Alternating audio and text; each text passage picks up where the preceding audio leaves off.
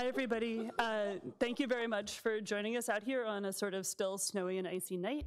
And welcome to this evening's program on an expansion of the Commons, copyright, Creative Commons, and Wikipedia. We're happy to co-sponsor this event with a number of other DC organizations, with the Wikimedia Foundation, with Wikimedia DC, and with the Program on Information Justice and Intellectual Property here at the Washington College of Law. And I'm representing Creative Commons USA. And really the reason that those organizations are all interested in this question of open content, of copyright law in the public domain, is that they work together to provide access to a shared set of materials for creativity, for learning and authorship that rely on different provisions of the law to be accessible. And so I'm going to give each of those organizations a brief chance to introduce themselves and to talk about ways that you can get involved, because one of the purposes of this event is to help people expand from what they currently do, whether they work with Creative Commons or with Wikimedia, to sort of see some of the opportunities for connections between those groups. So to start, I'd like to offer Michael Carroll a moment to say what the Program on Information Justice does and how the people can get involved. Great, thanks. Good evening. Welcome. So the Program on Information Justice and Intellectual Property is sort of a hybrid organization here at the law school. Part of it is the sort of traditional academic intellectual property program that supports students who have an interest in the field, and we have a number of events in which we bring outside speakers or have other sort of student-focused events that are focused on just promoting the student experience here at the Washington College of Law. In addition, we have externally funded projects that are trying to make change in the world, and those have a public interest focus. So what is it about the public interest in the field of information law that needs promoting, and how can we do it? So the Creative Commons USA project sits within that field of activity. There are other activities ongoing. We have a survey of user rights around the world in copyright. So there are authors' rights and user rights. Fair use is an example of a user right, and cataloging how different countries approach the user's rights, where the public domain is, of course, the most robust user right. It's the most complete. And then there are statutory versions that still give some control back to the user. And so that's us at PIGIP. For the students, if you want to get involved in some of the activities at PIGIP, we have a number of Dean's Fellow positions that are supporting both the academic program and the grant-funded research activities. You can talk to Sean Flynn about some of those after the presentation if you're interested in that. And I think I'm done. Great. And then Sherwin at Wikimedia Foundation. Hi, yeah. So I work at the Wikimedia Foundation. We are the nonprofit that hosts and supports Wikipedia, among other projects. So we provide sort of the back-end infrastructure for it, including the technical stuff like hosting and some of the software tools that are used to build it, but also some of the back-end stuff on things like legal. For example, if somebody uploads something that infringes copyright and a rights holder sends a DMCA takedown notice, we want them not to send it to the individual contributor volunteer who's somewhere in the world. Send it to us instead. So that's what we do. How people can get involved. Basically, use the tools. Use Wikipedia, use Wikimedia Commons. Also, donate if you can, and donate not just money, but also your time and your skills and your knowledge. So people editing it, contributing to it, adding to it. Click on that link and start and go for it. If it looks intimidating, there are resources out there to help you get started doing that stuff. Things online, things in text, but also people. And I think that might segue there. And so our last contributing organization is the Wikimedia DC chapter. And Robert Fernandez will tell you a little bit about that. All right. Hi, I'm Robert Fernandez. I'm a professor at Prince George's Community College in Maryland, and I'm on the board of directors of Wikimedia District of Columbia. And that is a volunteer organization. It's an outreach organization. We don't, unlike the foundation, we don't run Wikipedia. Sometimes people come to our events and have their complaints about certain things, and we're like, we don't make the rules. We're an outreach organization. We help institutions and people get involved with Wikipedia. We'll go to small and large museums, historical societies, and encourage them to release their collections under Creative Commons or stuff that's already in the public domain. We encourage them to upload images, and we help them with that process. And so how you can get involved is you can come to one of our events. You don't have to join our organization. You just show up. So wikimediadc.org. We've got 3 to 6 events going on any given month. We've got a lot of events coming up in February and March. So please come out and join us. There's no commitment. You just, much like here, you just show up, bring your laptop, and we'll show you the nuts and bolts about. Today we're just going to be talking about things, but at our events we'll just show you the nuts and bolts of how to start editing Wikipedia yourself. And I just wanted to give a last second shout out to Peter Meyer over here, who's also on our board and helped set up this event. Great, thank you very much. And just to come back to what we're doing here at Creative Commons US, in a way that's sort of roughly parallel to the Wikimedia structure, there's a Creative Commons. It exists as a nonprofit organization that authored the Creative Commons open licenses and acts as a sort of central coordinator, but then there are also national chapters. So I'm the public lead for Creative Commons USA, worked there with Ethan Tanak, my colleague here at the law school, and that's a way for people who are interested in supporting the use of open licenses and in the projects in open education and open science that rely on those licenses in doing outreach and education. So if you're interested in getting involved with the Creative Commons organization, joining the US chapter is a great way to do that. And you can do so by emailing info@Creative Commons USA or by creativecommonsusa.org, it's an important part, or by talking to me or Ethan after the event. So to get started on this event about the public domain, I think a first place to talk about what the public domain is and sort of how it exists within the copyright law system. And to do that, I'm going to rely on my distinguished colleague, Peter Jaszi, who's a professor of law and was the founder of the Program on Information Justice and Intellectual Property that Michael earlier, a founder, that Professor Carroll introduced you to. Thank you, Meredith.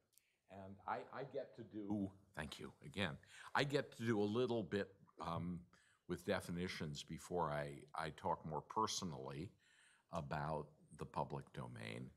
And it's not a self-defining term by any means. In ordinary speech, we sometimes refer to things being in the public domain, and all we really mean, perhaps, is that they aren't or even aren't capable of being protected by copyright. So sometimes we might say, well, an idea or a mathematical formulation is in the public domain, by which we really mean that copyright couldn't attach to that. But there's a slightly more technical definition of the public domain, which is that it consists of things that were at one time or could have been protected by copyright, so-called works, because that's the copyright jargon for the objects to which copyright protection might attach, but for whatever reason aren't. Maybe because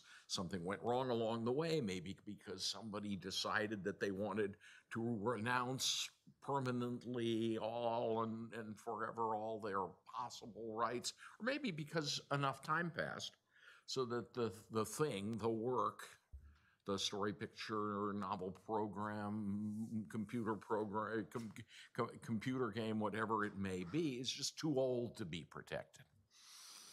And as I was sort of getting organized for tonight, it occurred to me that over my almost 50 years, I guess, as a working copyright lawyer, sometime teacher, sometime practitioner, I have witnessed a whole series of significant inroads on this concept of the public domain. It wasn't long after I qualified as a lawyer and started practicing in this area that the Copyright Act of 1976 was enacted and became effective in, of course, 1978. And that took a huge bite out of the public domain, largely, although not exclusively, by means of significantly extending the term of copyright for almost all existing and future works.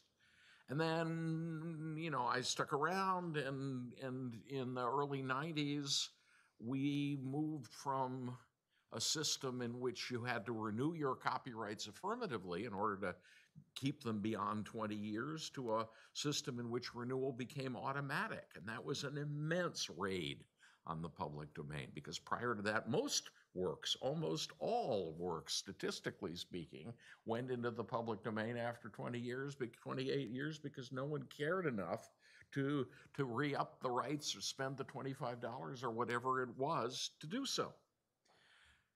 And then, in the later 90s, we had the battle over copyright term extension, which led to the Sonny Bono Copyright Term Extension Act of 1998, the expiration of which is the formal occasion on which we meet today, and a great cause of celebration it is. And I began that celebration privately, almost immediately, very early in the morning on January 1st of 2019, which was the moment at which, after so many years of delay and deferral, a regular flow of material into the public domain recommenced. But I haven't wanted to talk about it in public very much for fear that it was all a dream, or that someone might still leap up and clutch it back. And now, as January passes, we've reached the midpoint of the month, I feel more and more comfortable. I think we actually have cause for celebration. I don't think it was a dream. And if not, it's actually, for reasons we'll talk about in the course of the panel today, a very big deal. So it's a good time to talk about the public domain, and for me at least, this is also a good time for two other things. One is some self-critique, which I'm going to offer you in a moment, and the other is some giving of credit where credit is due for others who you might, in this case I might, previously have denied that credit. So let me get started with the self-critique part. The first thing that's important to say is that in the mid-90s, when this new round of copyright term extension was being bruited, it wasn't a very hot issue. It wasn't a very, no faction coalesced around opposition to copyright term extension. I wouldn't have probably gotten involved myself if it hadn't been for a few very, very heroic outliers, of whom the most outstanding was the late Professor Dennis Kargala of Arizona State University, who decided to take this on as a personal cause at a time when most groups with expertise in the field, including what you might call public interest facing groups, thought it was too trivial to be concerned about. And when I did get involved, largely at Dennis's urging, I felt that the cause was important, that the idea, for reasons I'll explain in a moment, that the idea of the public domain was a worthy idea, but I was very pessimistic about it. I thought that it was a lost cause, and I thought it was a permanently lost cause. And when I testified in the Senate in whatever it was, 1997, about this, I remember saying that the legislation that was being considered, this 20-year copyright term extension legislation, would, if enacted, represent a down payment on perpetual copyright on the installment plan. I was absolutely convinced that if it happened once, it would happen again and again and again. So I was wrong. And it's really, really nice to be able to say that, to be able to say that it turned out that this was not the first of another series of copyright term extensions, but actually, as it looks now, the beginning of the end. So I need to criticize myself for having gotten that wrong, and then I need to ask the question with you as to why I, and I think others, made that mistake 20 years ago. And in order to get there, I have to make a second confession. And that is that, as many, probably most, perhaps all of you know, the enactment of the Sonny Bono Copyright Term Extension Act was followed by a big lawsuit, the Eldred litigation, which was led by Larry Lessig, and which came eventually to the Supreme Court, a challenge to the constitutionality of the Copyright Term Extension Act on multiple grounds. I think perhaps most prominently or most interestingly, perhaps First Amendment grounds. And I was very critical of the decision to invest in that litigation. I felt then that it was doomed as a substantive matter, which I was correct about, and I felt then that it was also dangerous to allow the Supreme Court to confirm the existence of constitutional congressional power in this area. I may not have been correct about that. So that's the second error I made. I think I may have misunderstood in a way the ultimate significance of the Eldred litigation, even though I certainly did get the legal call right in advance. And now my act of self-criticism becomes still more delicate, because the other thing that 20-odd years ago, and even more recently than that I have always been really skeptical about is, and I hate to say this, but I've got to, the whole rhetoric of the commons. I was never in those days convinced that this terminology was the best way of explaining to people in general or policymakers in particular why it was important that people have more rather than less access to information. And part of that stemmed from having, in the course of the legislative wars around the Digital Millennium Copyright Act, tried out that rhetoric myself on policymakers, and maybe I just didn't know how to do it, but it was always a disaster. I would go into some congressional office and say, we're here to defend the commons, and the first question would be, you're a communist. And I would say, no, there's a difference between communism, and this happened more than once. There's a difference between the commons and communism. And then they would say, oh, what's that? And then I would explain that it was a metaphor based on certain practices in 17th century English open field agriculture. And then you could just see you were losing them completely. I mean, it was just, so I didn't think this was the best tool. The best brand, perhaps, is another way of saying it, around which to organize a movement in favor of public access to codified information. I think I was wrong about that too, in ways that I need to explain in a moment. But in order to explain those, I want to go back to this definition for a moment. I gave you a sort of one kind of definitional take on the public domain, but there's another thing that, as long as I've been involved in this, which is as long as I've been involved in the field, has also been at work, and that is, even if we agree, maybe for purposes of discussion, that we're going to choose of the definitions I offered earlier, the more technical definition, the definition in which the public domain is figured as a lot of things that once were or could have been protected by copyright works but aren't for some reason. There have always been sort of two ways of characterizing the public domain. And I became aware of this already in the days when the 1976 Copyright Act was still under discussion, and it's persisted since. One way of thinking about the public domain is as a kind of an active resource, something that's really good and rich and productive, and that you can use and do things with and be creative about, which I think is a view that many of us would share.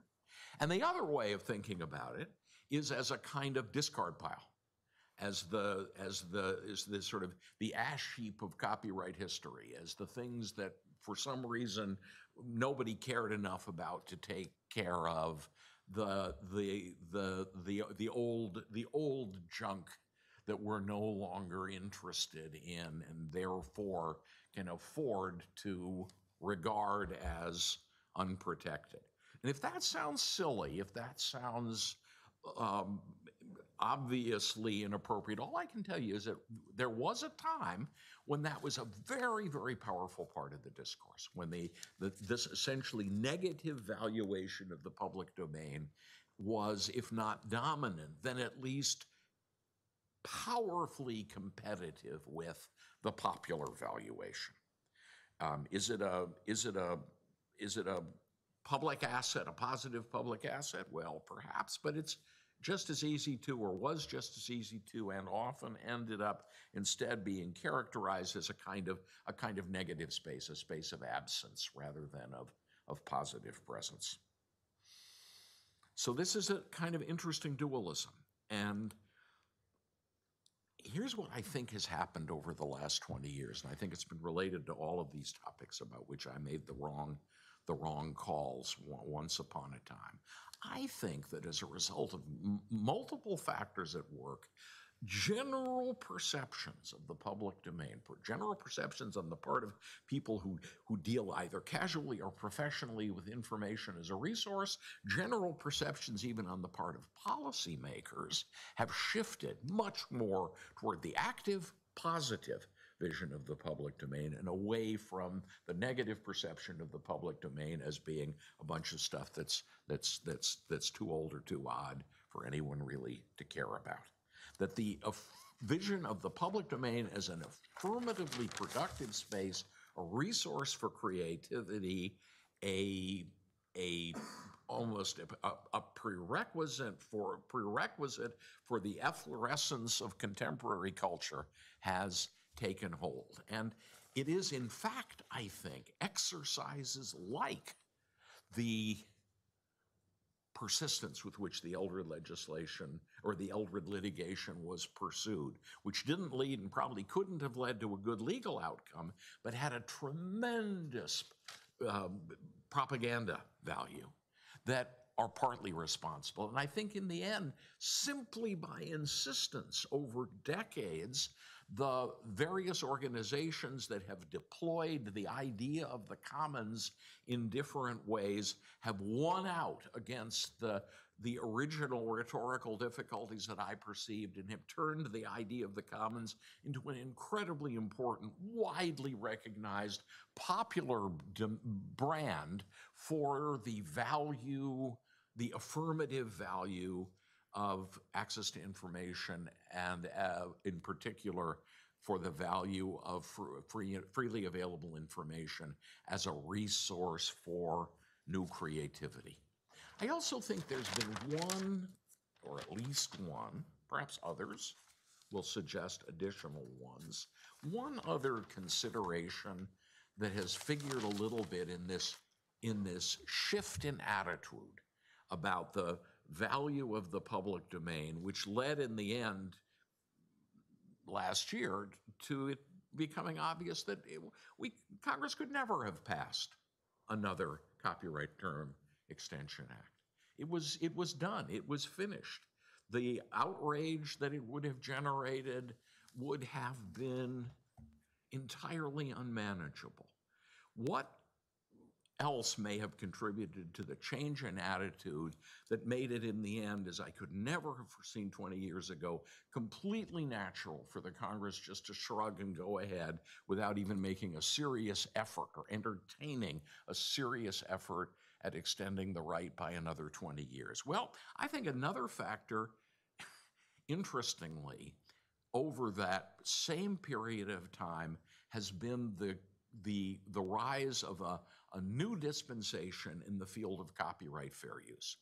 One of the results of comprehensive copyright term extension over the years since the 1970s has been increasing pressure in the system on the part of actual or potential users of information, which in turn has led the courts to reimagine, reconstruct, and dramatically expand the coverage of the copyright fair use doctrine. The copyright fair use doctrine, as most or all of you know, isn't equivalent to the public domain. Particular uses of a protected work may be available under fair use, even though other uses are not.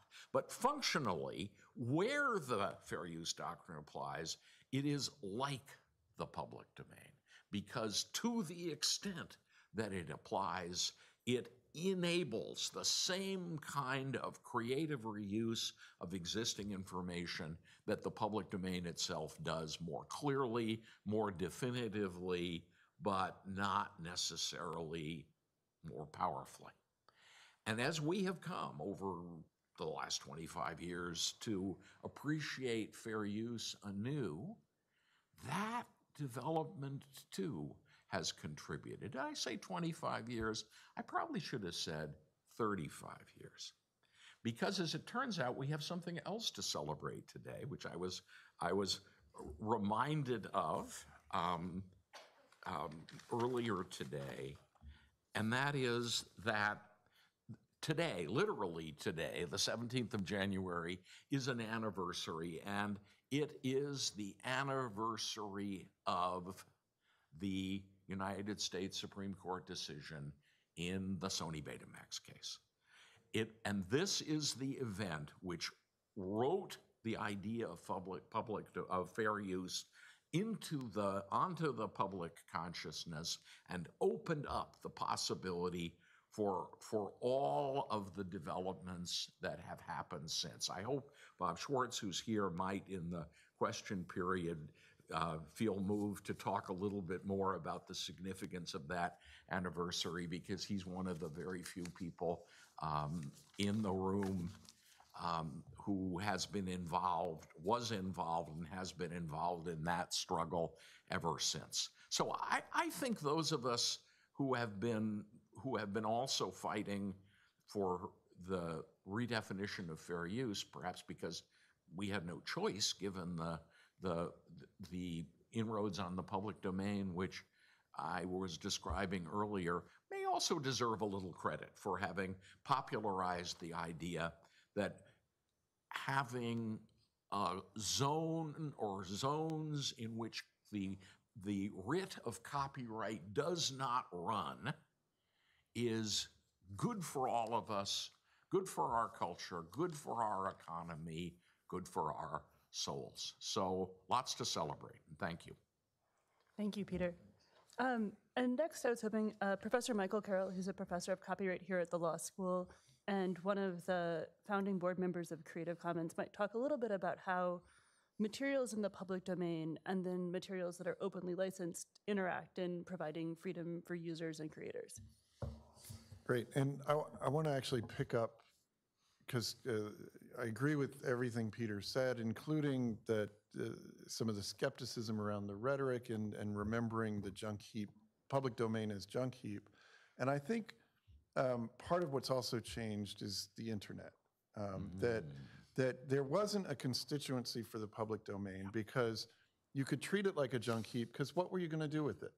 You weren't going to publish, you weren't a publisher. Eric Eldred was the plaintiff in that case because his goal was to republish public domain books on the internet, the classic American literature, Nathaniel Hawthorne. And remember that case started pre-broadband. We were still in the dial-up internet era. So he was ahead of himself in understanding that the internet as a repository of cultural resources was going to become more important. And we're going to hear a lot about that from our colleagues to my right in a minute, where we're making the value of the public domain as an active resource has become much more persuasive in the internet era than it was at the time, certainly in the mid-90s when those legislative debates were going on. And so Creative Commons was actually born out of the loss of the Eldred litigation. If we can't cut back the how long copyright lasts, can we create more space for users to make productive reuse? And can we invite authors who disagree with the policy choice that Congress made to make copyright last so long? Can we empower them with a choice to tell the public, actually, I don't need the full suite of copyright that Congress gave me. Here, I'm giving it back to you. Go forth and do something with that. So Creative Commons created a set of licenses that said, even though I own the copyright, I'm going to give you permission that you wouldn't otherwise have, and they are public licenses, so you don't have to ask me permission, you don't have to email me. I've marked the work as having this public permission, and now it's yours to use. And there are 6 different permutations ranging from do anything you want with this and give me credit, to the most restrictive is copy paste. You can make a non-commercial use, don't make a derivative work, but you can still republish it. And in between there are varieties, including one that's sort of tries to feed this idea of the commons, the share-alike or the viral license that says if you rely on my copyrighted work to create your copyrighted work, you agree to license your copyrighted work under the same terms that mine are. And Sherwin's going to talk more about that, I think, right? Or share-alike. In terms of the public domain, though, conceptually, when we talked about Creative Commons, we started with the public domain. My own involvement in the organization, I wanted that to be a more prominent part of what we did, and that, you know, the licensing of stuff that's in copyright was one thing we could do, but the goal was to mark on the internet your use rights in an easy to understand way so that we could activate that use. One of the problems in copyright law is it's very easy to scare people with fear, uncertainty, and doubt. And so part of the idea was to create more clarity about your freedom to use, because it was marked with a simple little icon, and you could link to a description of what your freedoms were under that license, and then if you need to see the full legal code, you can do that. Well, why not also mark public domain resources? One of my disappointments is that we didn't get more of an effort to get librarians and others to help us mark and tag the public domain to make the public domain more visible. And I think Wikimedia Commons is in some ways now starting to perform that role, but Creative Commons at least created the legal tools to do that. So with respect to the public domain, there are 2 different tools. One is the CC0 tool, which says, although this work is under copyright, I hereby relinquish that copyright and give it back to you forever and ever. It is now in the public domain. And that proposition has been mentioned by US courts as something that is possible, deriving from property law concepts of the ability to abandon or dedicate property rights. It's never really been fully tested, but we created a document that says everything the courts say you need to say to communicate your intention to give up your copyright forever. And there's some great clip art compilations and other people where they don't even want credit. It's like, here, I'm giving it away. I don't even want credit.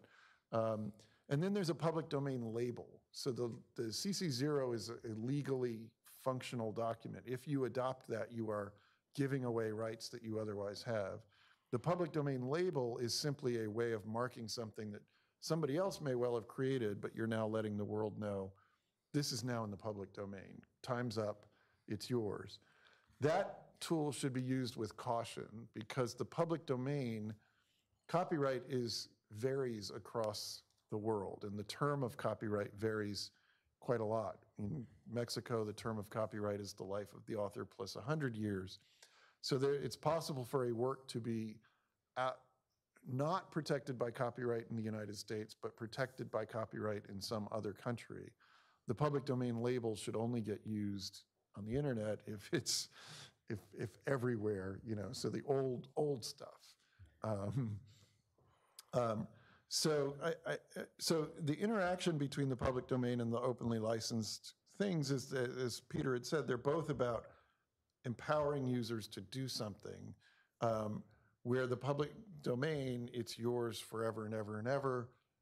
I hope. The only other thing I would say is the follow-on litigation was the Golan litigation, in which Congress snatched back works from the U.S. public domain that had fallen into the public domain in the U.S. but were under copyright in Europe. And the court again agreed that Congress had that power. I would say in terms of our advocacy work and the value of the public domain and the constituency for the public domain, I was troubled in that oral argument. Justice Kennedy put to Golan's counsel, what's wrong here? Why is Congress restrained from putting things back under copyright? And he was asking for a positive conception of the public domain. Show me why there are you saying the public has individual legal rights in works that are in the public domain? What's your legal theory for why these public resources have to remain public resources and can't be reprivatized? And in that moment, in the heat of that moment, the justice did not really get the strongest answer possible. And I think that's partly on us. We have more theoretical work. We have to do more work to really articulate a theory of the public domain that gives it lasting power, because otherwise it's contingent. I agree, it's a celebration of great moment that the Congress did not decide to continue with the installment plan on copyright term, but it doesn't mean the risk is gone forever. I think the politics around it have changed. I agree with Peter, but conceptually, if the politics shift on us, we need a good story to tell about the public domain. And so Creative Commons licenses, at least, I think also help that in the sense that there's a constituency around users' rights more generally. If authors are trying to empower people with Creative Commons licenses, users are then using those freedoms. If they like openly licensed content, then surely they like the public domain as well. I think that can be part of the argument, but politically, we've still got work to do, even if culturally we're seeing some progress. I'm going to stop there because there's so much cool stuff. I mean, this is all the law, the legal infrastructure around the public domain, but actually using it, actually celebrating the freedoms and making them alive to people, that's what Wikimedia and Wikipedia are doing. So I'm going to ask Sherwin and Robert to tell us more about why we care. Why do you care? Public domain, hooray, so what? That's a question to you. Oh, okay. I hope it's a softball. Well, then I guess I've got a fairly long answer to that, I guess. You weren't surprised by that question? So, as I said, the Wikimedia Foundation forms the back end for Wikipedia. I usually use that introduction, I say Wikipedia, because people are familiar with Wikipedia. Wikipedia, the one that most of you are probably familiar with, is English Wikipedia. That's one of many, many projects that we have. There's Wikipedias in different languages. There's online free dictionaries. But the thing that I want to talk about today is Wikimedia Commons, because that is one of these projects that depends so much, not upon just the generosity of users to contribute stuff, but also on the public domain. So Wikimedia Commons is it's a repository for images, sound files, video files that are meant to be used across all of the different Wikipedia projects, so all the different Wikimedia projects. So if you're on a Wikipedia page and there's an image on that article entry, more likely than not, that image isn't hosted on Wikipedia or the particular Wikipedia you're on. It's more often hosted on Wikimedia Commons. And the idea behind that is that it's this one place that can provide all of these different uses for things. So this relies upon works being in the public domain, not upon fair use. Why not? Fair use is wonderful. We are celebrating a major fair use anniversary. Why not fair use? It's because fair use is case specific. It's dependent upon how that work is being used. So if somebody takes a copy of an image that's under copyright, an album cover, for example, uploads that to English Wikipedia, that's very likely a fair use. That's going to be a fair use. When I say very likely, I mean, I say very likely because I don't want people to rely upon legal advice. But that's a fair use. It's non-commercial. Say it loud. It's non-commercial. It's for educational purposes. It's not interfering with the market for that particular copyrighted work. So that's fine. But what happens if you're a middle school student doing research on this particular artist? Oh, and you want to take that image and you want to use that in something else. Maybe you're going to put it up on a website. Oh, hang on. If you're a student, maybe, and you have to go through that analysis of fair use all over again. It's a new use. How are we doing this? If somebody takes that image and wants to use it to advertise their business, ooh, different question. And the idea behind Wikimedia Commons, at least, is to provide a set of things that people can use for whatever purpose they want to, whether it's commercial or not, whether it's educational or not. And for them not to have to worry about specific license terms in specific instances, which is why it relies upon the public domain and upon free licensing. So Creative Commons licenses, if somebody grants something into the public domain under CC0, that's acceptable in Wikimedia Commons.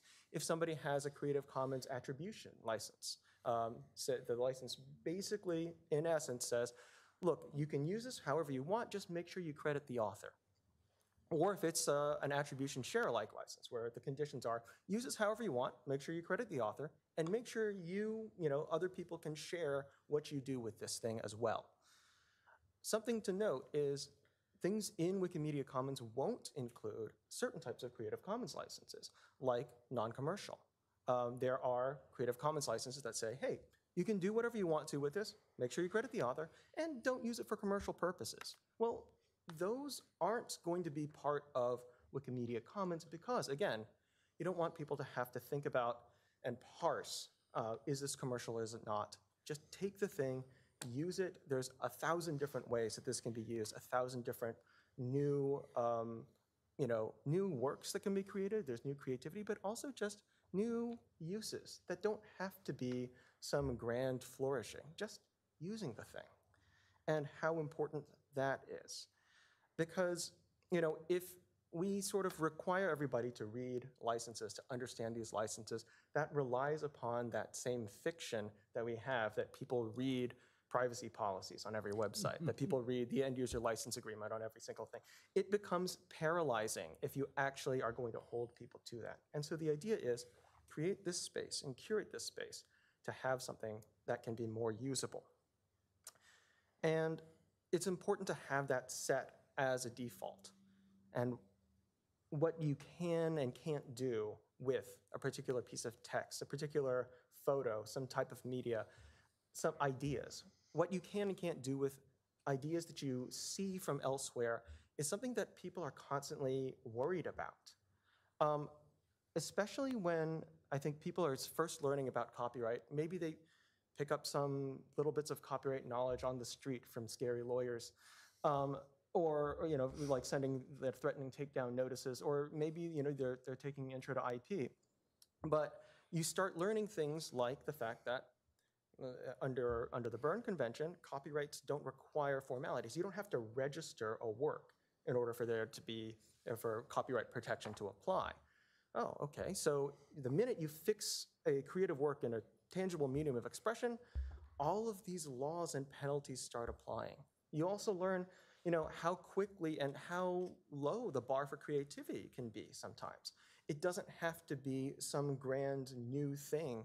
It does have to be original, and it has to involve some modicum of creativity, but that modicum is pretty small. So all of these things now have these restrictions on them, and there's this constant anxiety about what you can and can't use. And that brings me to sort of why the public domain is so important.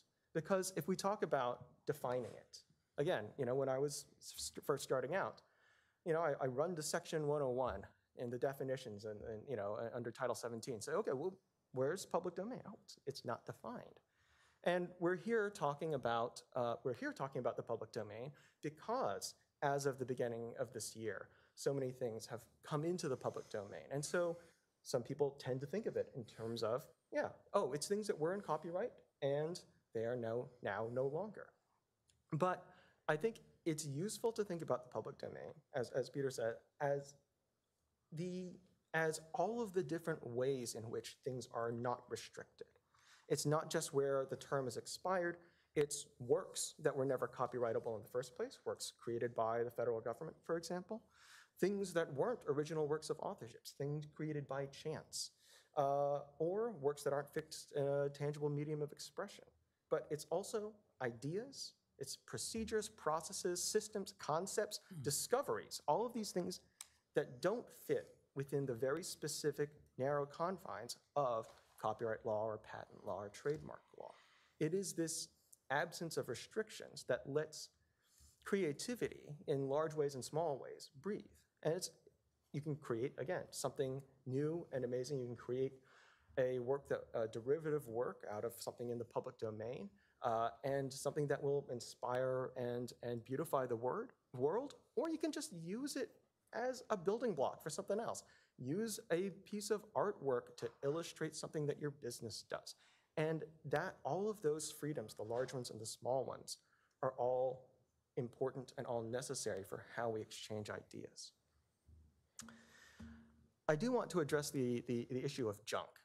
I did see somebody joking online a little while ago about, if the public domain's so great, why do we have a gazillion different versions of Sherlock Holmes stories, including one that just got a 9% score on Rotten Tomatoes recently?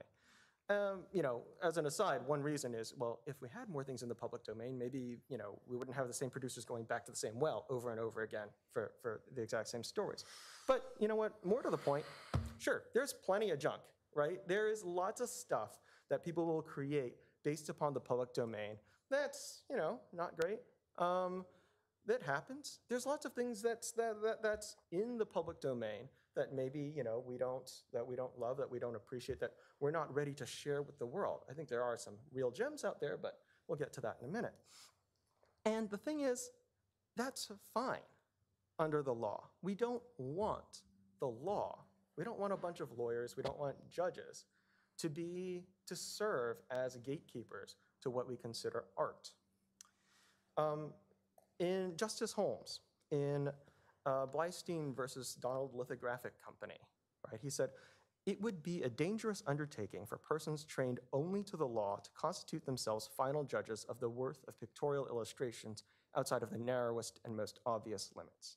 Now, his point was that the law shouldn't try to parse, in each case, how worthy a particular work had to be in its artistic value before granting it copyright protection.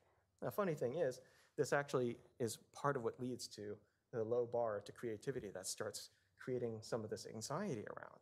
And there's certainly some criticism over how this has been interpreted and how far it's gone.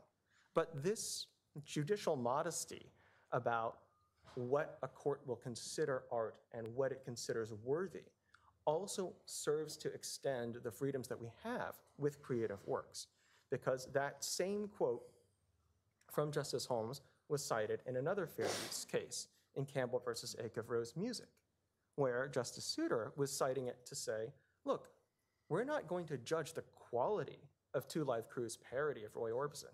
We're not going to say, oh, well, this does sort of incisively get at these particular themes. We're not going to engage in that. Look, is there a parodic intent? Yes. Okay, that's good. We're not music critics, and we will move on. So this idea of whether it's junk or not, I think, is beside the point, and it's not for us as lawyers to talk about. And I think the same thing is true for the works entering the public domain today. This reminded me of this anecdote in the autobiography of William Carlos Williams. He tells a story, fourth hand, actually, about this guy who's trying to fundraise for some society. And he tells, in order to raise money, this parable. There's two farmers, and they have adjacent fields. One of them's a very pious man. And as he's planting, the fields have been plowed and furrowed, he takes a seed and he plants it. With each plant, he says, God bless the good seed. God bless the good seed. His neighbor, on the other hand, grabs giant handfuls of seed, and he says, damn it to hell, damn it to hell, damn it to hell. Now, the guy says, who do you think got the better yield? Who got the better crop?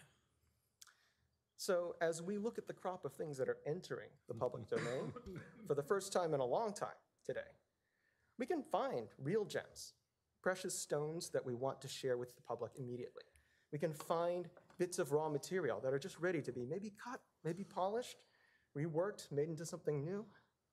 And there's going to be some strange, weird stuff, like stuff that maybe people are going to laugh at, things that seem like they're just tossed out into the world carelessly. But those things are also gifts to us. And they're there not just for us to look at today and try and find some sort of worth in them today, but for every generation that comes after us too will have that opportunity and have all of that time to make something with it, to work with it, to make something beautiful, to make something great, or to just talk about it and use it. So, thanks. Thank you, Sherwin.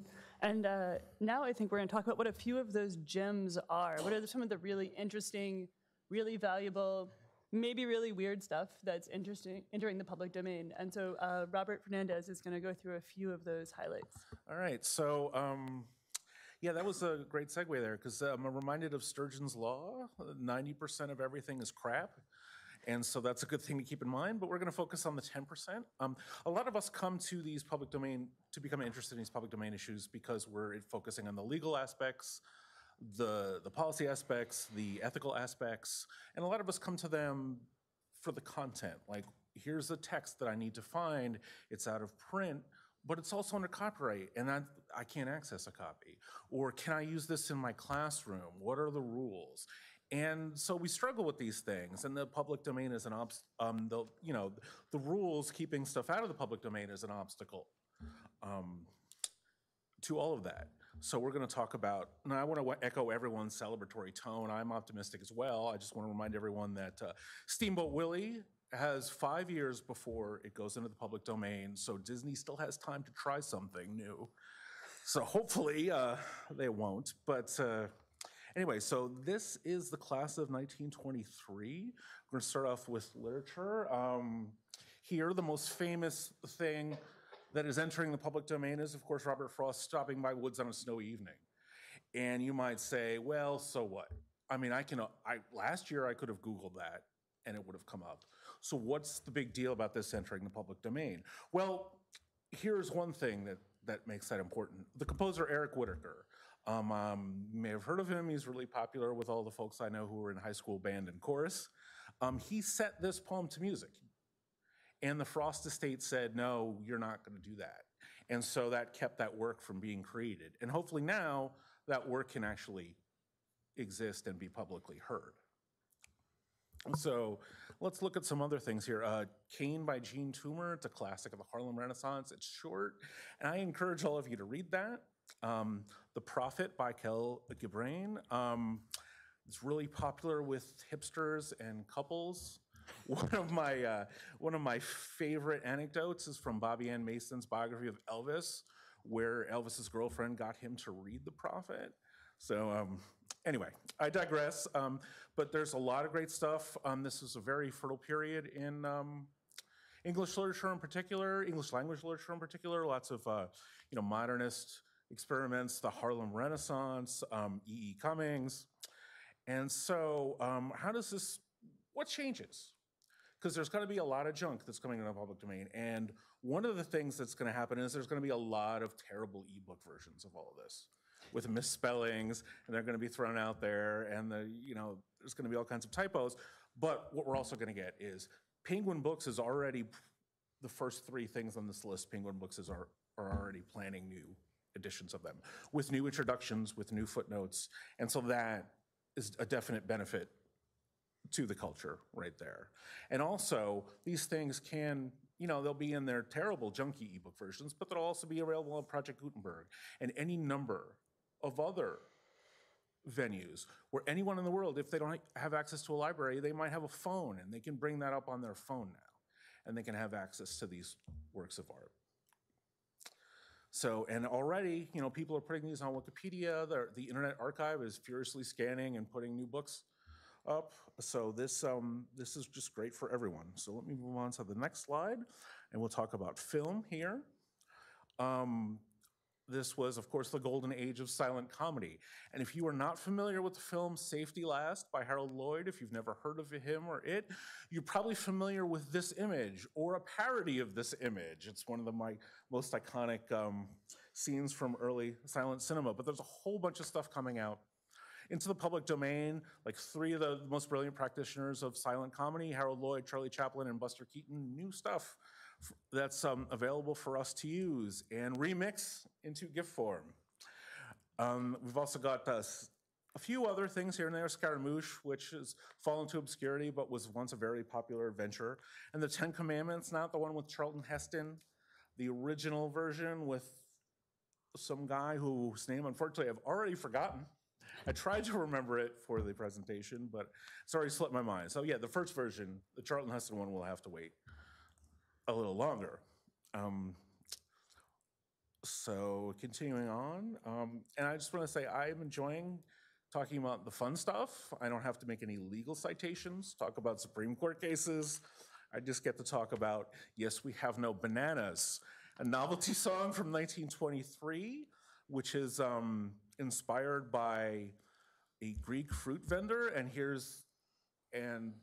so for inspiring this song, he gets repaid by having a racist caricature of him put on the front of this sheet music here. But yes, we have no bananas. The Charleston, which is one of the most iconic and widely used, once scandalous, now not so much, dances of the 20th century, is still under copyright. Now, finally, the original music is in the public domain, and that is the great Josephine Baker there doing the Charleston. Unfortunately, I don't have an animated version of that, but we do what we can.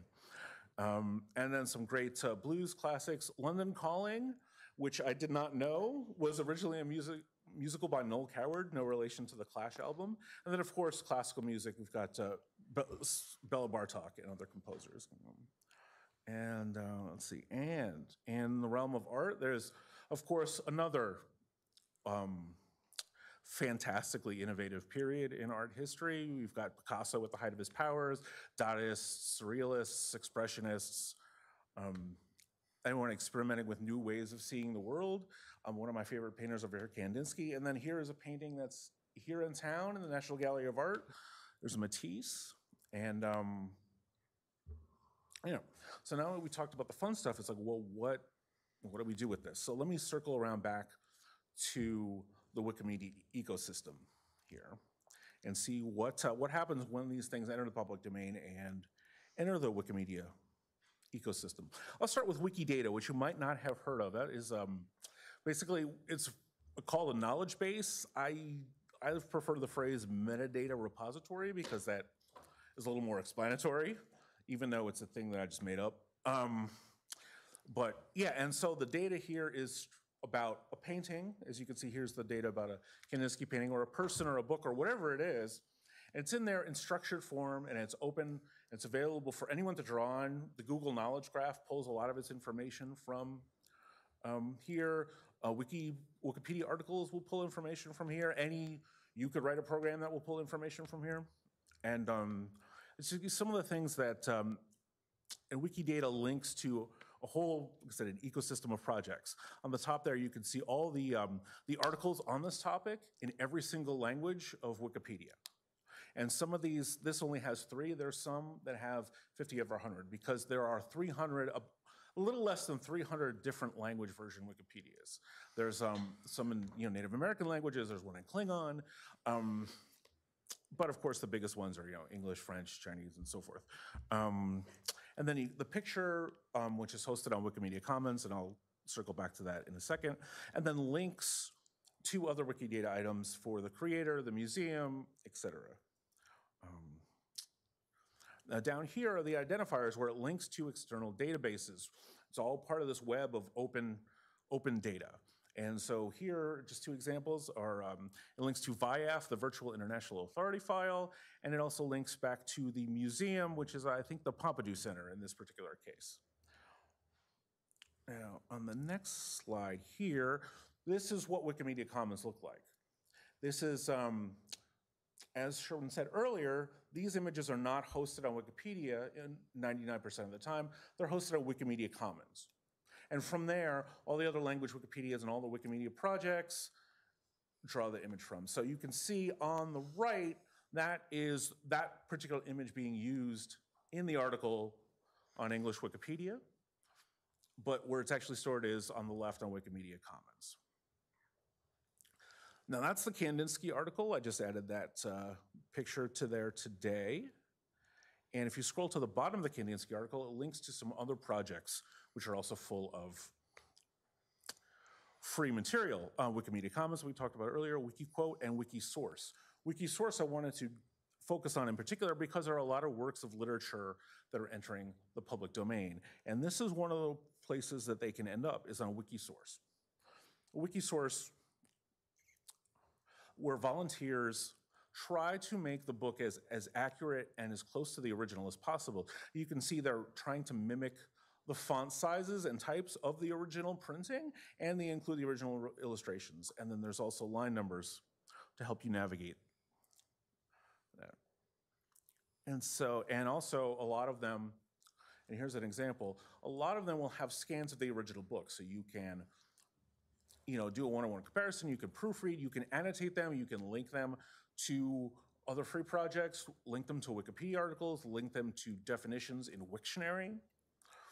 And so there's all kinds of ways, so participating in the free content ecosystem here, it's not just about writing a Wikipedia article about something. There are many ways you can contribute. You can upload a picture, you can improve, if you know Photoshop, you can improve a grainy picture and take some distortions out of it. You can annotate a book in Wikisource. You can, if you're really into metadata, and maybe I'm the only one here who is, you can go on Wikidata and play around with that. But, Wikipedia is, of course, not only the world's largest information source, but it's the largest source of Creative Commons content in the world.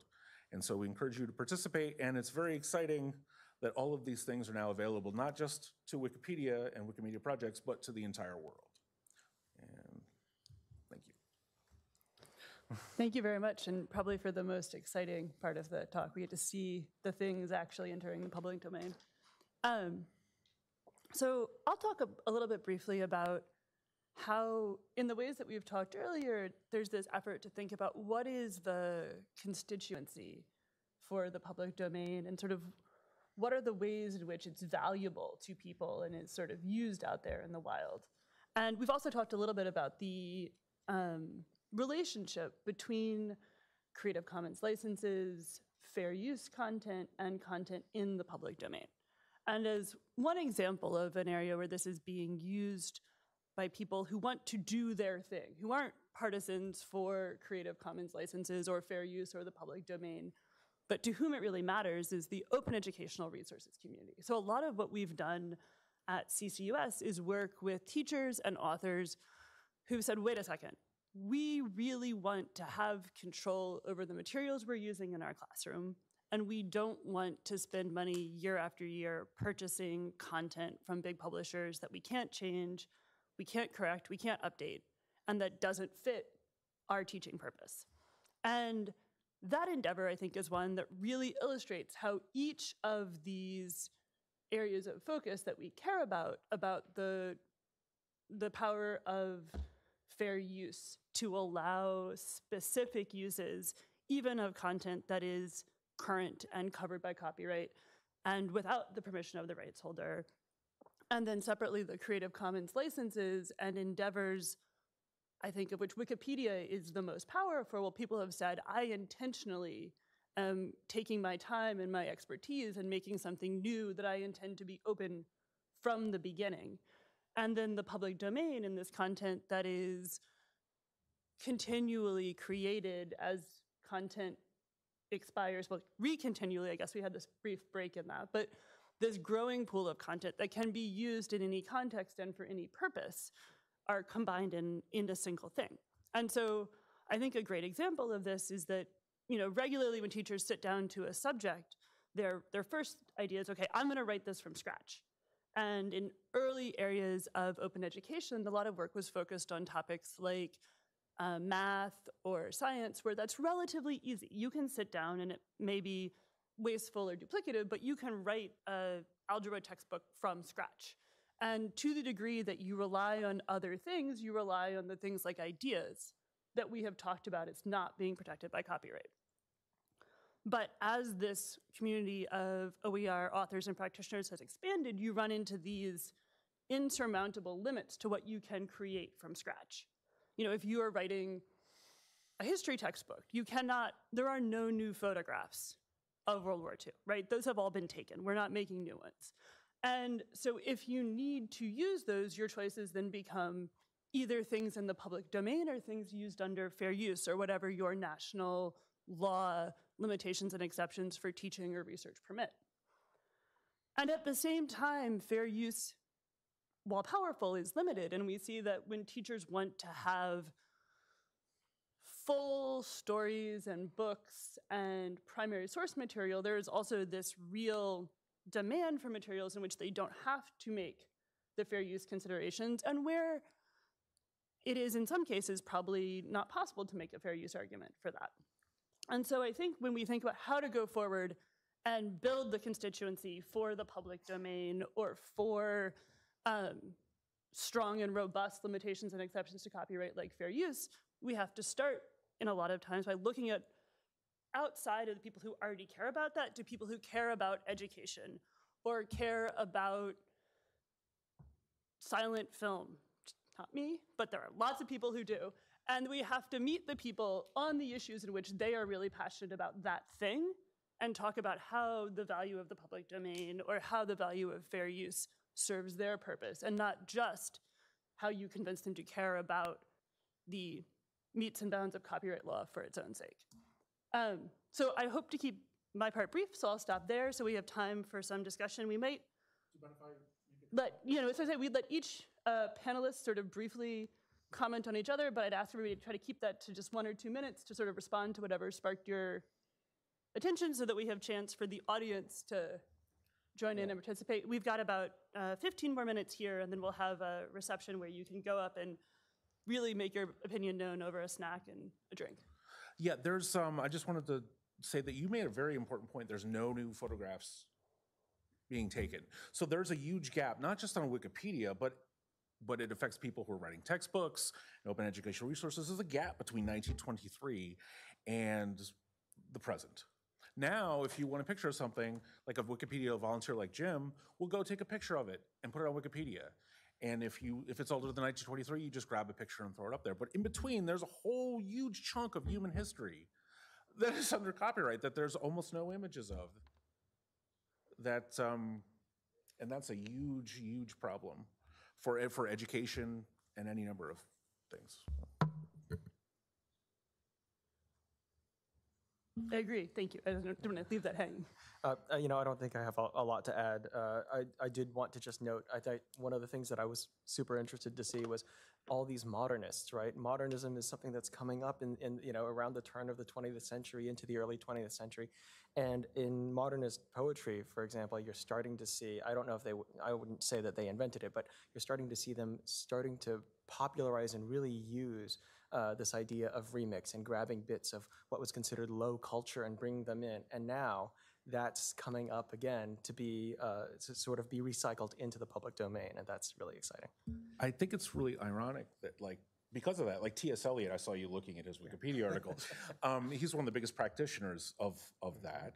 And I saw an English textbook once that I was looking at to evaluate for a course, and it said basically, yeah, the wasteland is really important, and we were going to put it here, but we couldn't afford it, so go read it somewhere else.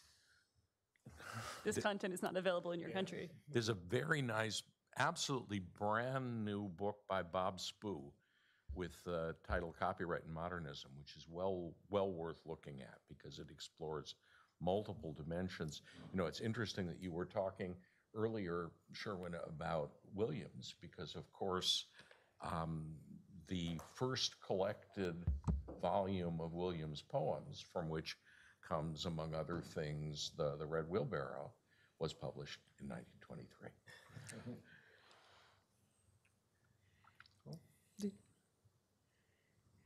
want to hear from the audience.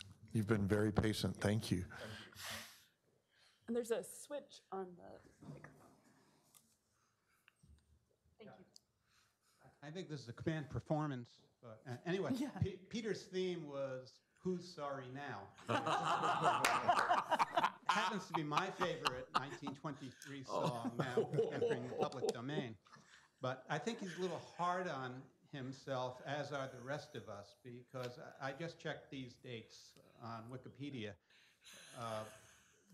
The Sonny Bono Act was passed October 7th, 1998. The Conference Committee on the Digital Millennium Copyright Act was October 8th. And we were all working together in the Digital Future Coalition. And there was a lot of stuff on the table. It was busy, yes. At that time. We had what became Section 512. We had technical measures in 1201. And as it turned out, a lot of folks in content are sorry now about how 512 turned out, and a lot of folks are sorry about how 1201 turned out, but that's what happened. But the head of my client at the time, the Home Recording Rights Coalition, Gary Shapiro, who's the head of CTA, has said that his biggest regret in his entire public policy career was not doing more to try to stop the Sonny Bono Term Extension Act. It's just that there wasn't any money behind it at the time, and public interest groups were not set up and focused the way they are now, and they had those that we had a lot to worry about. And as far as the internet,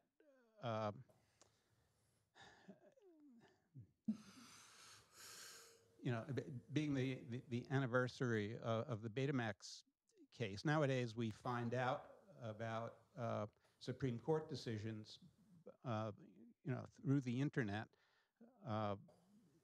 I can remember sitting and I mentioned this in a Slate article I did 5 years ago today, sitting in the hallways of the Supreme Court with the lawyers for the entertainment industry, waiting to see if it came down that day, because that was the only way to find out, and then make a call. Okay, press release number 3C, I think we won. And as Michael mentioned, just looking at the way all of this has changed attitudes. Yesterday, some of us were at the Library of Congress, where the Copyright Office itself put on an hour-and-a-half excellent celebration of the public domain, and it's on their website. If you go to Copyright Office Public Domain Celebration, click on Event, the thing, it was streamed and it's archived, and with due celebration of public domain material as a resource. Now, again, back in the day, can you imagine our dear friend Ralph Ullman heading the Copyright Office doing that, or even Mary Beth Peters? I think everybody in this crowd can feel good about about what's been done to change perspectives all around. Thank you. Thank you, Bob. Do we have any other questions? I have a question. Oh, so we are webcast. If you just come up, you can be heard. Yeah, please do. I know it doesn't sound like it, but I appreciate it. It's recorded even though it's not amplified.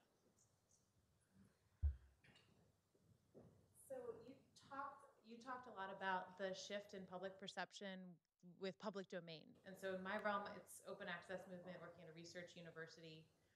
I see that shift happening with that as well, with access to scholarship. But my question is actually about open licenses and some of the public perception and researcher perspective in terms of open licenses and using them. Some fear, some thinking, someone's going to use my work incorrectly. Researchers asking why it matters that they have their own copyright. So could you respond to how might somebody practically address that? How might you start a culture shift on a campus, for example? I can talk a little about the sort of fear of bad use, and then Michael, if you want to talk about the OA part more generally. Sure. So I spend a lot of time talking about the issue of what if licenses let bad people do bad stuff with your content? And in the educational context, there's this worry that like irresponsible people are going to edit your things and make them bad. That has not been our experience, like just from a data standpoint. That the idea that someone is, malfeasant enough that they're gonna wanna come in and edit bad stuff into your textbook, but rule following enough that they'll only do it if it's openly licensed, just hasn't been the deal, right? And I've had a question of like, isn't this going to encourage like copy shops in countries where people are just taking textbooks to copy shops? And the answer is like, well, but they're taking you have this sort of problem of like, if you already do it with the copyrighted version, you're not gonna be more liberated to do it with the openly licensed version. And that's not the most encouraging thing to tell people, that just like, don't be afraid, it won't help you anyway. So I think the thing you have to say is, we don't see that. But what we do see time after time is that if you've made something valuable and you put it out under an open license so that other smart, well-intentioned people can do something new that you didn't think about with your valuable thing, that's what you have to focus on. You have to focus on the idea that if you put all this energy into creating something that is good and valuable, you have to believe that what other people are gonna do is they're gonna have new, interesting, valuable ideas about what to do with it, and you have to focus on the upside, not the down. And I think you can honestly say we don't see situations in which people do intentionally bad things because of license. Sometimes people do stuff that you didn't want. Like people do use it in a way that you think is commercially exploitative in a way you didn't want, but we really don't see the sort of trickster, bad intentioned actor using open licenses. Yeah, I'd agree. Can I ask, are you thinking more about monograph authors or journal articles? Yeah, I mean, so look, there's a natural, I mean, I don't think copyright we'd probably have this desire for control that you encounter in these conversations with or without copyright. There is this idea of it's my work and I want to control the way I'm being presented and my ideas are being received. And I agree with Meredith that there is this idea that the license is suddenly going to change other people's behavior, and we just haven't seen that. So you often have to get on the table what the nightmare, what's the monster under the bed that they're imagining. And then the other thing is legally, in some of these conversations, historians, for example, are particularly, I don't want credit, I want the other more restrictive terms because I'm worried about basically having someone use the freedom of the license to do something that would be academically reprehensible. Like a senior scholar will take the thesis of a junior scholar, and because they only have to give attribution but don't have to be as specific about what they did, I can take 95% of somebody else's openly licensed monograph, throw 5% of my content around it and call it my own. Well, even if that's not an infringement of copyright, that's plagiarism. That's, there are other constraints on the bad behavior other than copyright. And so it is both the copyright's not going to do all the work that you think it will. The other one is don't quote me out of context. Well, fair use is going to let you, fair use is not going to, is going to permit that as well. So I think it is a control impulse. And so I think to Meredith's point, it is the bad things that you are imagining are happening are products of a fertile imagination that as a scholar, we recognize that's a good attribute, but the evidence doesn't support it. There are, if someone was a bad actor, the open license is unlikely to be the cause. And to the extent that there are people who would be tempted to do the acts that you're thinking of, there are likely other constraints on those behaviors other than copyright that are still active in doing the work. And therefore, it is not your only source of control and your only source of protection in the academic sphere if there's misbehavior. And I would add to that there is some evidence, on the other hand, that offering scholarly publications, in particular journal articles, on the basis of some kind of open licensing substantially increases their reach. And increasingly, we are going to see in the academy scholars being assessed, evaluated, promoted, and otherwise rewarded for the reach of their scholarship rather than for the prestige title of the publication in which they publish that no one actually reads. Yet, like, it's the version on SSRN that everyone reads, right? It's just the one that everybody gets to first. Yeah, I mean, everyone's saying like a more eloquent version of what I was going to say. Like, no one's going to cite you if they can't read your paper. And you correct me if you know the figure, but I think 40%, like a paper is 40% more likely to be cited on Wikipedia if it's open access, something like that. And that's, a huge reach. If you're cited in a Wikipedia article, you're all over Google. Yep, and I raise SSRN just as an example of something that it's out there, right? It's not necessary, it's not going to be, and the question is, what happens when that becomes much more restrictive? Then does that no longer becomes what it was used for by scholars? And then you have other avenues. So I think we have time for maybe one or two final questions, but I wanted to see anyone else who wanted to comments as well. This might be quick. Professor Jaszi, you mentioned not originally loving the language of, or the metaphor of the commons because of the analogy to the village commons that's so obscure. That's also what I thought. I don't really care. Did I understand that you preferred a language of public access? And anyone can comment. I think that's right. I mean, I don't want to pretend that I ever had a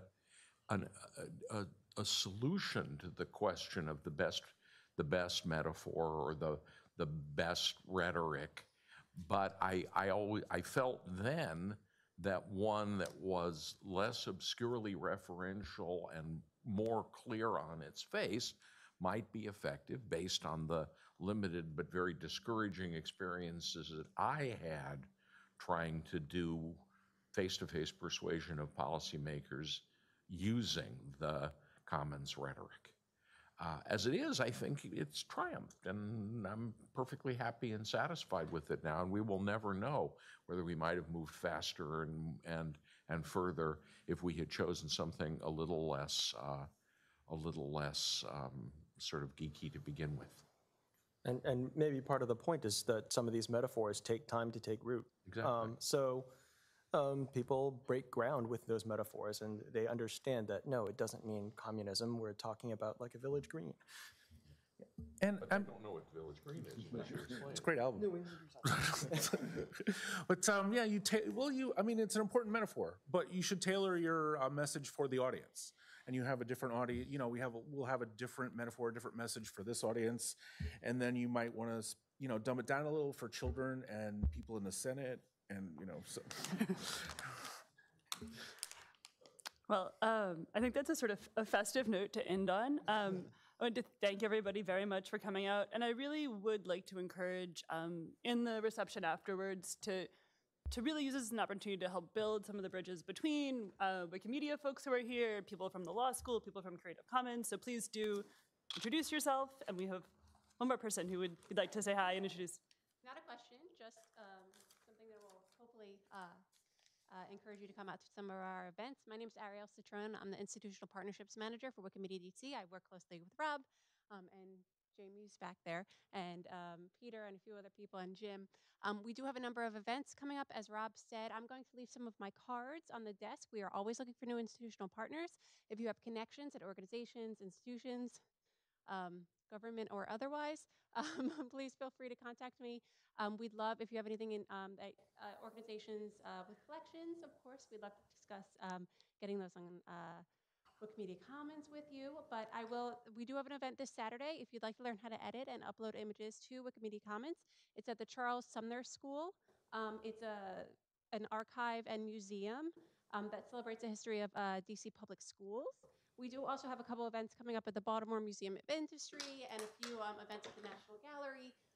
Unfortunately, we had to cancel or postpone one of our events that was being held at the Belmont Paul National Park Service site, but that will be rescheduled. So please, I encourage you again to check our website, and we have about 40 to 45 events a year. Thanks. Thank you so much, and thank you, everyone.